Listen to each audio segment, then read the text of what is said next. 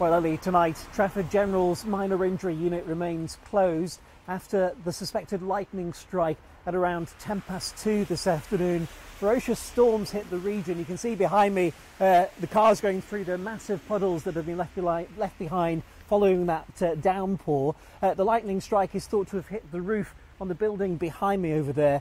I was just inside working and obviously heard a big almighty bang. Like, we come outside, me and my mate, and looking around like what's going on.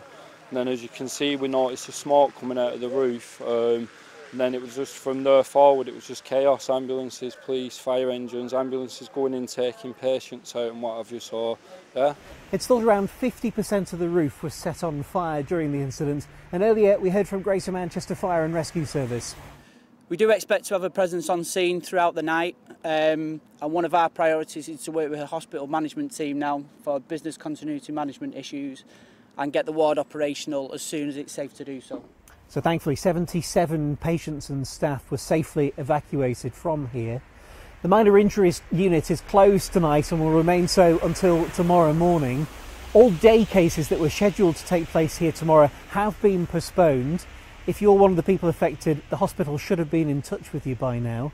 But right now, investigations are continuing into what happened here and structural surveys will take place. The weather's also caused problems across the region elsewhere. Another lightning strike hit a house in Halewood.